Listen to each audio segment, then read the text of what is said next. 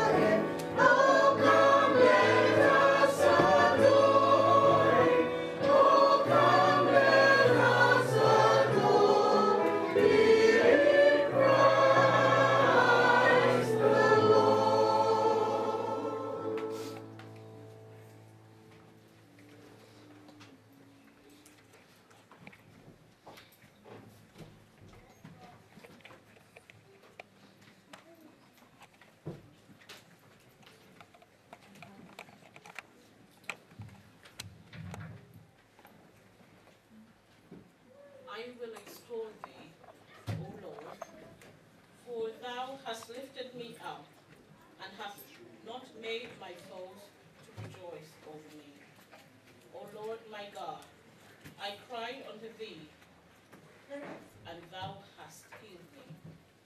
O Lord, thou hast brought up my soul from the grave. Thou hast kept me alive, that I should not go down to the pit. Let us pray. Father God, we want to thank you for our special word for today. We want to thank you for all your many blessings that you have bestowed upon us. And as we're here to worship you, Lord, I pray that our worship may be acceptable in your sight for Christ's sake. Amen. Church is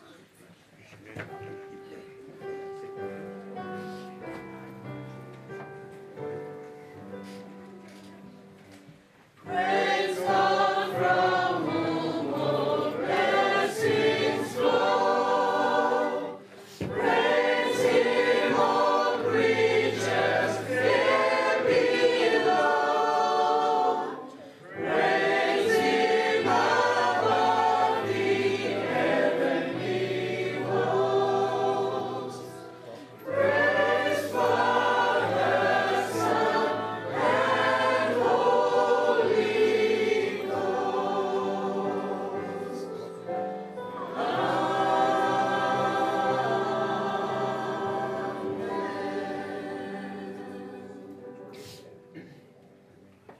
You may be seated.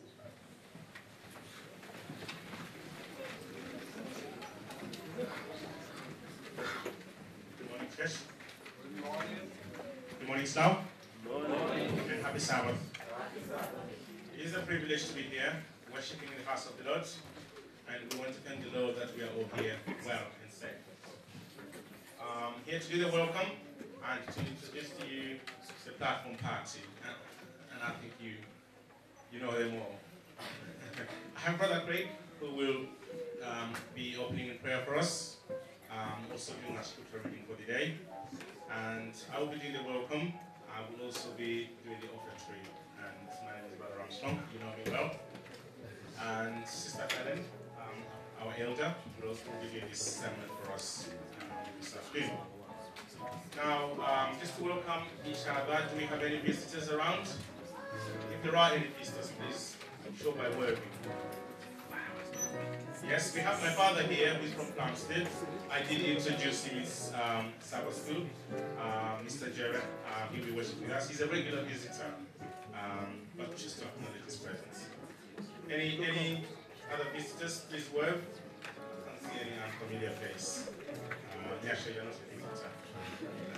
Well, just to say, before we actually go into the welcome, I forgot something at Sabbath school. We have 2 birthdays in the church, so we probably need to sing happy birthday at some point. Praise Him. We need to sing happy birthday at some point. We have Yasha, who he has turned the big 21, 18.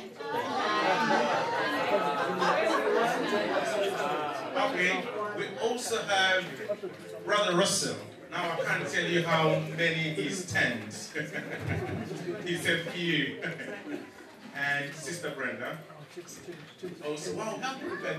Can you do the happy birthday now before we do the welcome? And Sister Celia stands a number. A small number. Happy birthday to you. Happy birthday to you. Happy birthday, dear brother Roger. Happy birthday to you. May the good Lord bless you. May the good Lord bless you. May the good Lord bless you.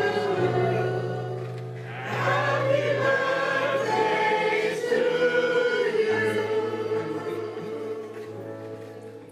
Amen. So yes, happy birthday to you all, and just to welcome you all today, this Sabbath, for church worship.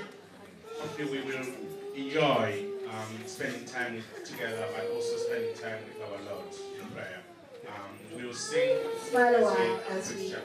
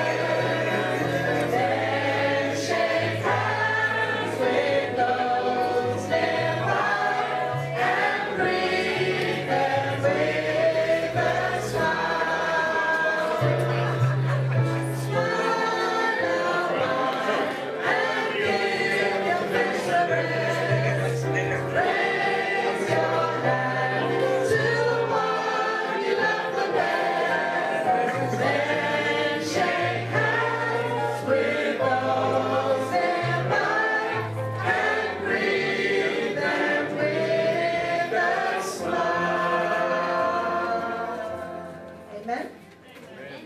Shall we all stand for our opening hymn?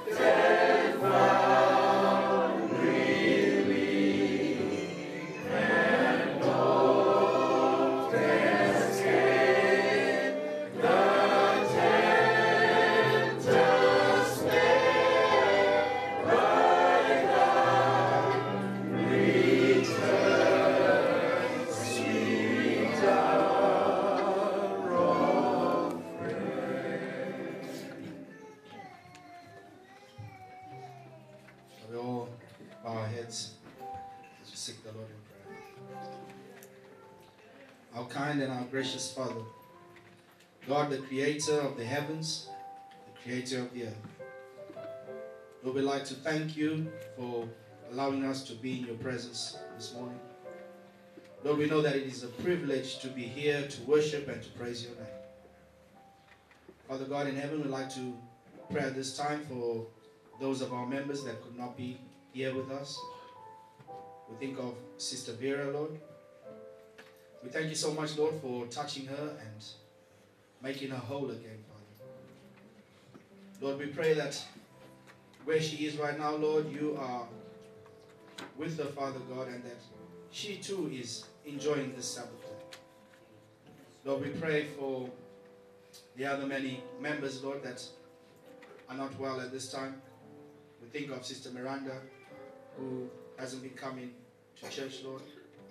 There are many other saints, Lord, who have not been making it to the services.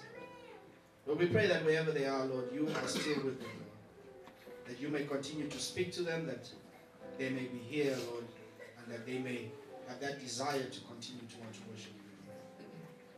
Father in heaven, we'd like to pray for our children in our midst.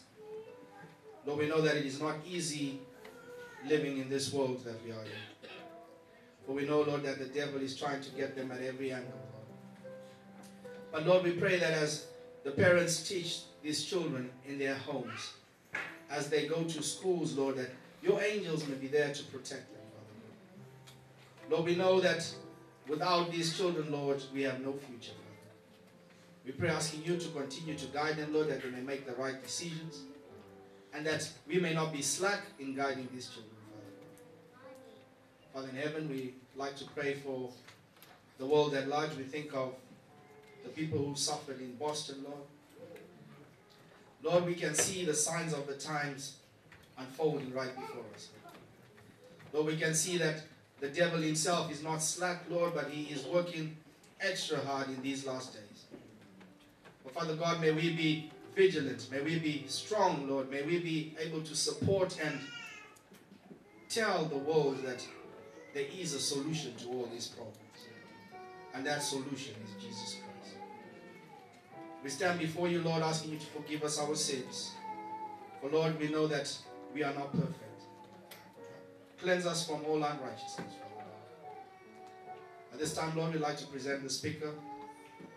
We pray, Lord, that the words that may come out of the mouth may touch somebody today, Lord. Somebody watching this program. Somebody in this church. Lord, may we be able to be transformed and renewed. For we know we are living in the last days. We thank you so much for your love and your kindness. Through Jesus Christ's wonderful and merciful name, let the church say, Amen.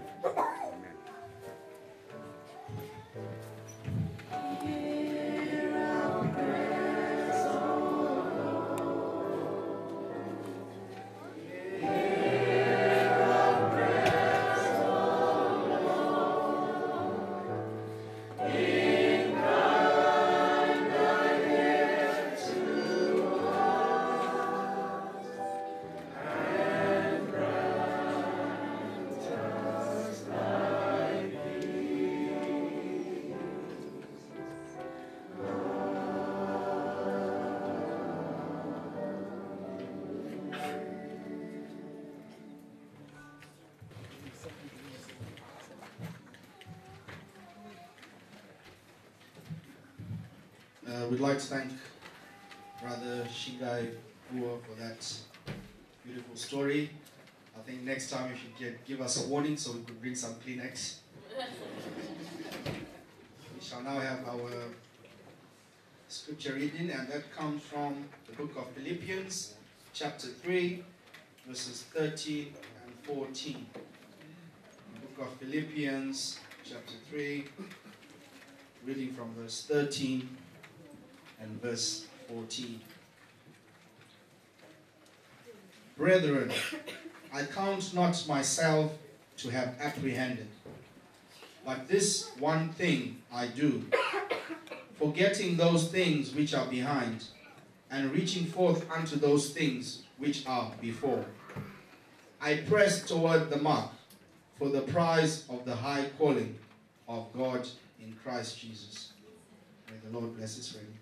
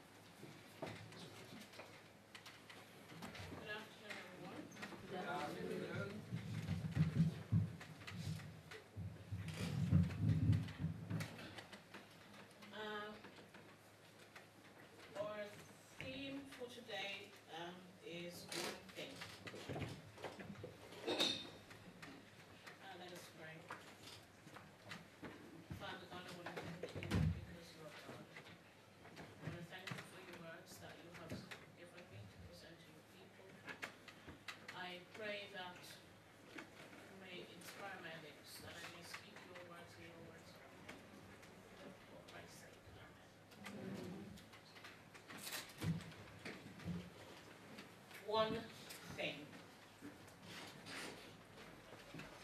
Philippians chapter 3 verses 13 says,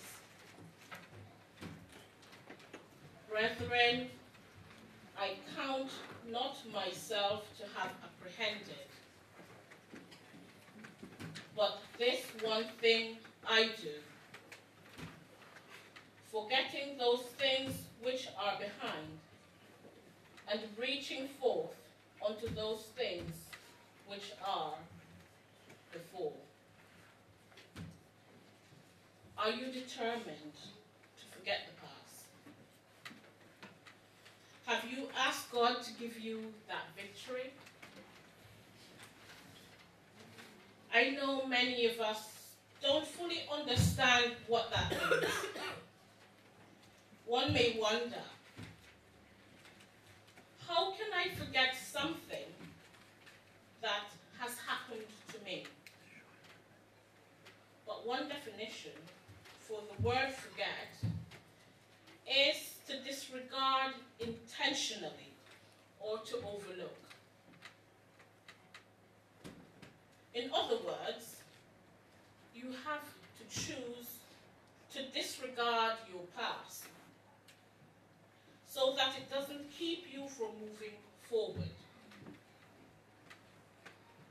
That means good and bad. Sometimes our past victories keep us from rising higher as much as our past failures, yeah? If we don't let go of the old, we won't be able to embrace the new. It doesn't matter what happened in your history. It's time to forget what lies behind. Make the choice today to move forward. Trust that God has a better future for you and me.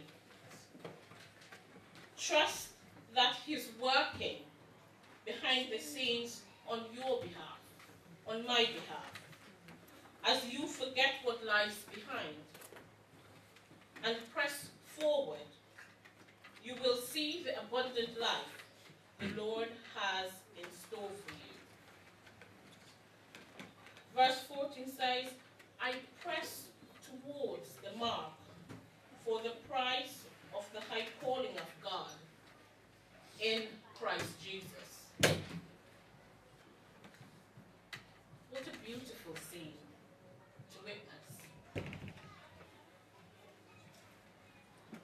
As those who have decided to follow Jesus confirm their choices by obeying His commands to be baptized, it's only because of the limitations of our human condition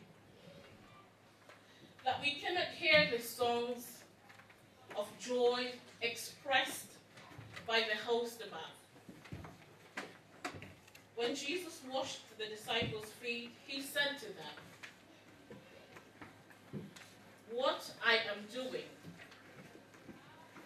you do not understand now, but you will after this. And that is in John chapter 13 and verse 7. I believe the scripture today. I believe it has meaning to the things that He brings into our lives, including the desire to follow Him when we make the choice to get baptized, or when we make the choice to follow Him as our personal Savior. Jesus speaks to our hearts through His Spirit and lead us to an understanding of the principles of His kingdom and what lies ahead. But there is so much more He has to share with us, both in this life and in the life to come. Today we may not be able to comprehend completely the significance of what it means to be a follower of Jesus Christ. We have such limited perspective on the privilege of being a part of the family of heaven that what it means to be a Christian. In our daily lives, we choose to tell our friends or acquaintances what it means to be a Christian. Until we have experienced what it means to be a Christian, we cannot truly express that to our friends or co-workers or children or partners or whomever we come in contact with. Because we limit ourselves, we limit God to what we can comprehend. When the skies is rolled back and our eyes see the King in his beauty, we'll begin to fathom more of what this is about. Let's use our imagination.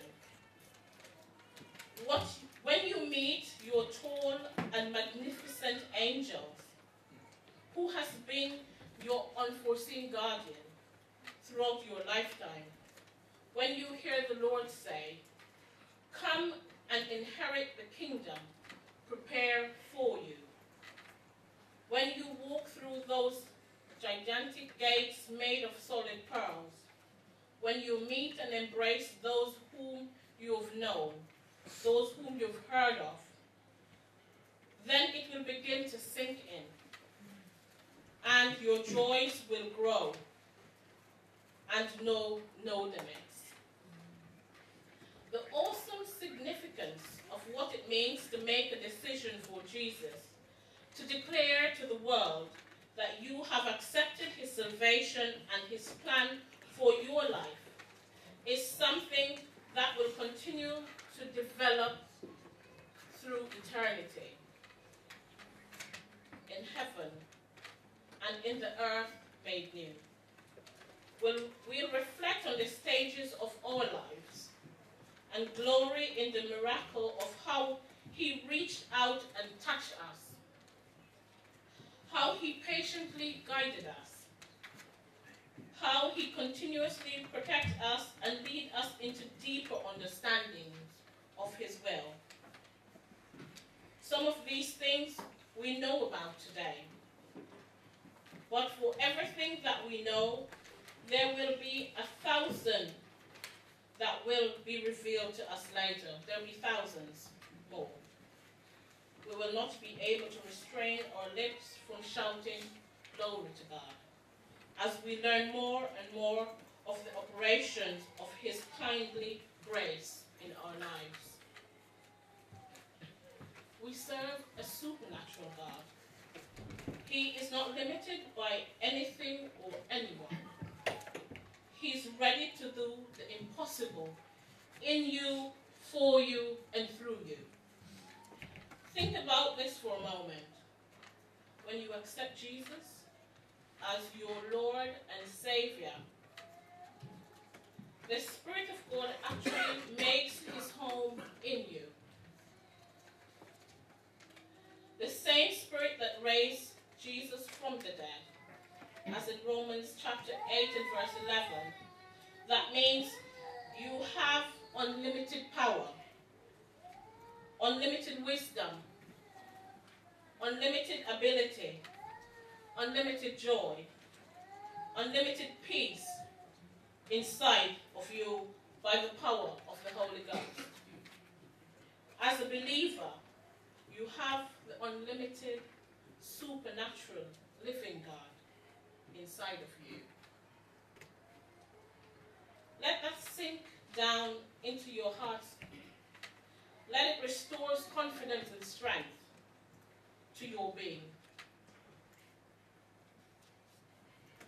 Let it energize your thoughts and attitudes today. As you meditate on him and the vastness of his power inside of you, you will tap into the power more and more. Every day you will experience his supernatural increase as you put him first, the supernatural one living in you.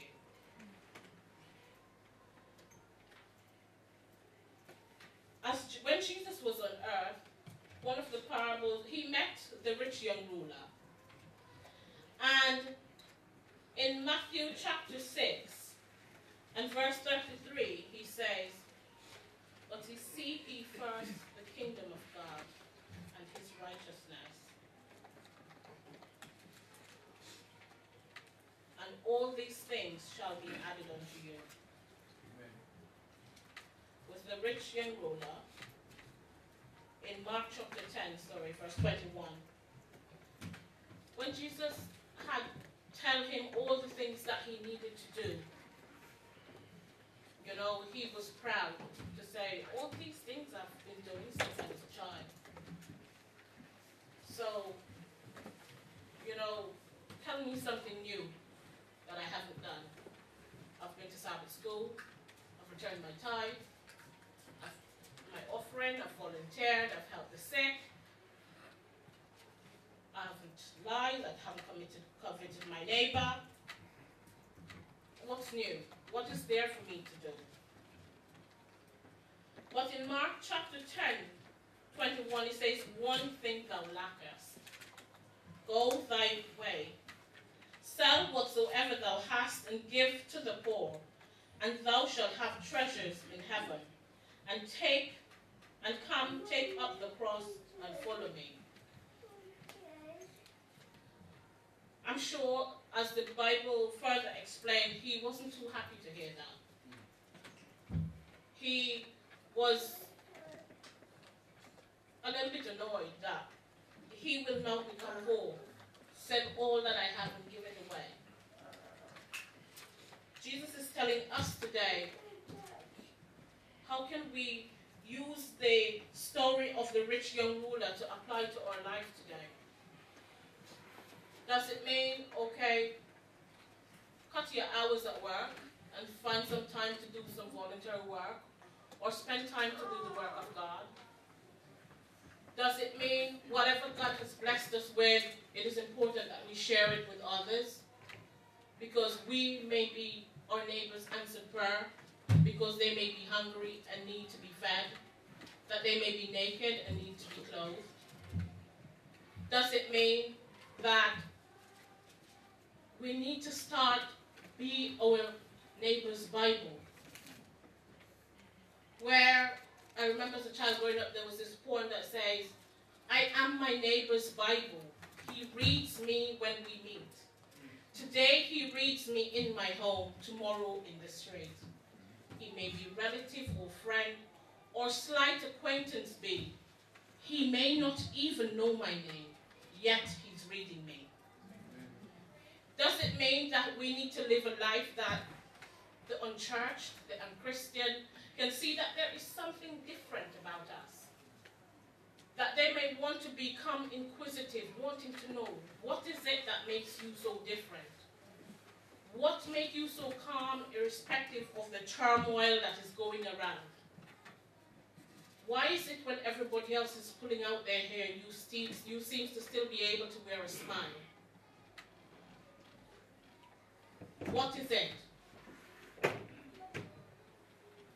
It is time that we be willing to share the love of God, what he means to us, what it means to be a child of God, what has he done for us, so that we can be our neighbor's Bible. In society today, there is a lack of true spirituality in the hearts of most of the population today. For the majority, it is living for the present. In addition, many are engaging in practices and patterns of life not approved by God. As happens when genuine spirituality is lost, form takes the place of substance. Did we hear that? Form takes the place of substance. Maintaining the tradition becomes the rule. By going to church once a week or attending the festivals or the special occasions, as we come along, it feels that you and I are fulfilling our spiritual duties. When Jesus told the rich young ruler what to do in the first part, he was happy to say, I've done this, been there, done it. I've been doing it since my childhood. For us today, our condition, our tradition becomes the rule. Has the form taken the place of substance? When Jesus was on earth, he called 12 followers. He called disciples. The Lord called these 12 not because he saw perfection, but potential. Among them were the volatile James and John, nicknamed Sons of Thunder. Among them was a quick-spoken Peter, so often afflicted with a foot-in-mouth disease. So many of us can identify with Peter. Among them was the covetous Judas. Jesus chose them not because they had reached the ideal, but because he saw what they might become in him. There is hope for you and me today. Jesus has chosen you, he has chosen me, not because we are perfect, but because we have potential. Don't let the things of the past hold you back. Let us be willing to confess our sins to God, for he says he is faithful and just to forgive us our sins and to cleanse us from all unrighteousness. Jesus is willing to rescue us from our sins, not in our sins. He wants to take us safely to his kingdom, where we will be free from heartaches and pain, where we will be transferred from darkness into light, from slavery into freedom, from guilt into forgiveness, and from the power of Satan to the power of God. We have been rescued from the rebel kingdom to serve the rightful king. Therefore, we are now prince and princesses. I close with verse 14 of Philippians 3, which says, I press forward, I press towards the mark for the prize of the high calling in Christ Jesus. Are we willing to make the necessary sacrifice, knowing that God is able to work in us, for us, and through us, that we become the instrument in his hand that he wants to accomplish his task on this earth, to reach the unreached, to reach the unchurched, and for those who don't know about him? Are we willing to make that sacrifice? Are we willing to be used by God in whatever he so chooses? The one thing that we need to hold on to is that we may just forget what we have done in the past. Ask God for his forgiveness, and let us press towards the mark of the prize of the high calling of God in Christ Jesus, our Lord. Amen. Amen.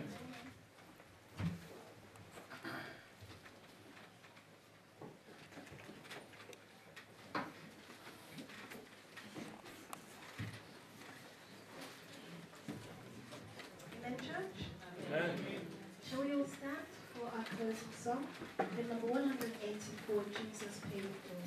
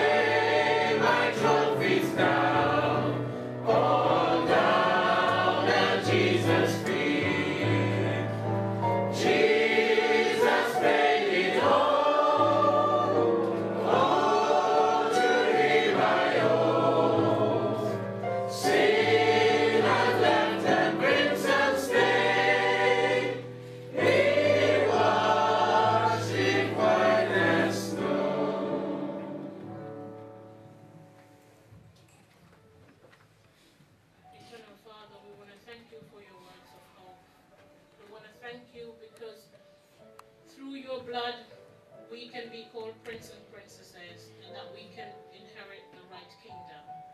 I pray, Jesus, that as we surrender our will and our lives to you, that you may give us the strength and the courage to face the challenges and the snares that the devil throw at us, knowing that we can claim victory in you. I pray, Lord, that as we continue in this world amid the turmoil and the uncertainty, that we may look to you, who is the author and finisher of our faith. Dear Lord, as we're in the holy hours of your holy Sabbath day, I pray that we may guard our lips, and that as we leave here today, that you may give us journey mercies to get home, and that we may return later. Lord, I want to put Sister Vicky in your hands as she leaves for the West Indies this week. I pray that you may give her journey mercies, and that you may guide her while she's there. Thank you for all that you have done and is doing in our lives, for Christ's sake.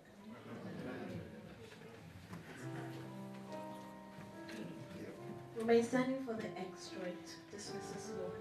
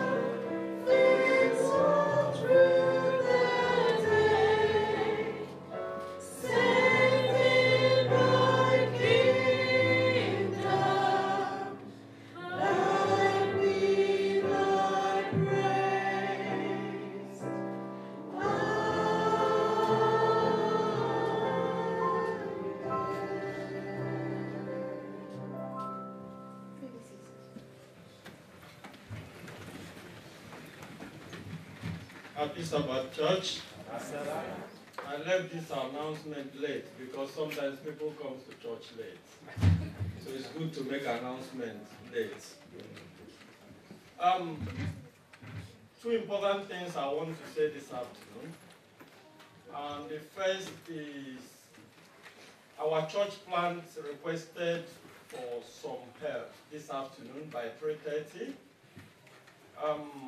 We are blessed to have Aberville School for our campaign in June.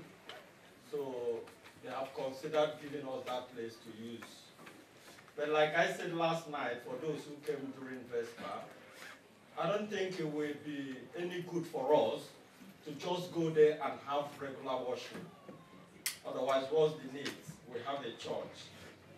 So that campaign is meant for people who know Christ, and people, more especially people who need to know Christ. And what we have said is that we want to do something that we haven't done before. Now we are going to make time for this campaign.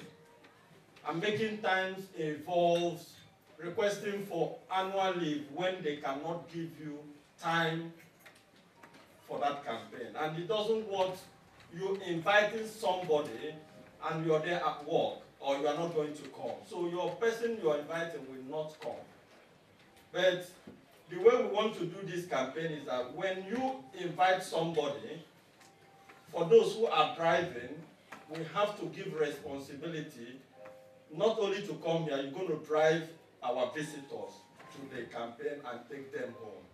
So it's going to be something we haven't tried before. We are trying to do and see if God will use that as a means of reaching his people. So this evening, we are going to discuss about this campaign. Definitely all elders are meant to be here by 6 o'clock for the meeting. But what I requested from our first elder, Elder Joseph, is that I want to invite others who are not elders, who are capable of discussing or bringing ideas that can help in that campaign. And I don't want to mention names. I have spoken to some of you individually who has volunteered to come here 6 o'clock. But if you're willing, because God always throw open invitation to his work. If you're willing and you think that God is leading you to be part of that meeting, it's going to be 6 p.m. Today.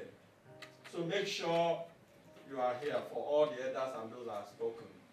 For those who are willing to support the church plant, it's 3:30 and we're going to meet in Sister Barbara's home. And what they're doing is to go house to house around where we're going to have our campaign and speak to people. They have a survey already they are trying to do to know the needs of those communities. So that our message and things we're going to present to them will really include those needs. So that is what they're trying to do this afternoon, and it's going to run 3 weeks or so. So if you can't make it today, please, we have to verify when they're doing it next. If you're willing, they requested that we should support them. So please, it is, I request if you don't know anything to contribute, please pray for this evangelism campaign. And may God bless you as you go home.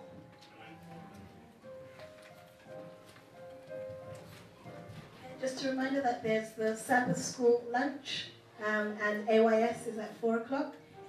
If you'd like to come and join us for lunch, you're more than welcome. Sabbath school team teachers, please come and join us at the back. As the platform party leaves, we'll sing, "Oh, taste and see the Lord is good, and his mercy endureth forever."